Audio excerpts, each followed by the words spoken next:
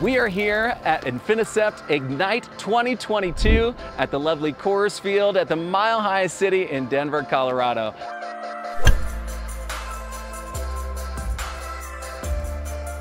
The Ignite conference, I really appreciate that it was different. I like that you had banks, PayFacs, Fintechs, all in one room. We welcome everybody to be part of this. It's an opportunity. All we're saying is we want to treat other companies, treat other people reasonably and be ethical. Last night we kicked off the festivities in the press box. Super cool with the storms happening.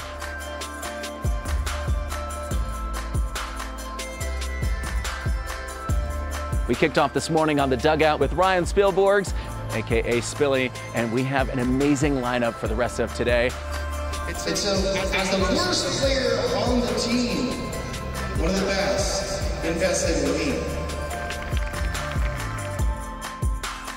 50% of the customers did not want to use embedded payments. They wanted to reconcile their statements manually at the end of the month because we don't want to deal with, this or that legacy processor. So the opportunity to do things differently will be rewarding financially. We've got a whiskey tasting later on, and we're wrapping up with a rooftop party.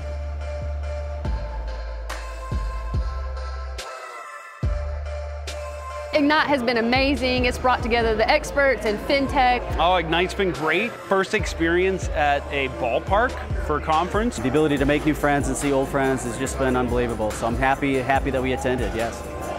It's nice being here in Coors Field.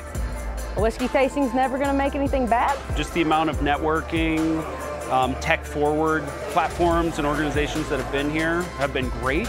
We've talked payments, we've talked trends, we've talked banking. I think you can get a lot of the payments advice anywhere, but the great war stories are very hard to come by. So I will be here next year to hear the fresh round.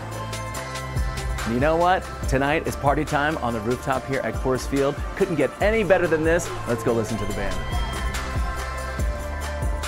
The only acceptable success is changing the industry. So everything beneath that is just progress that we can make. What's happening is software companies are coming into payments.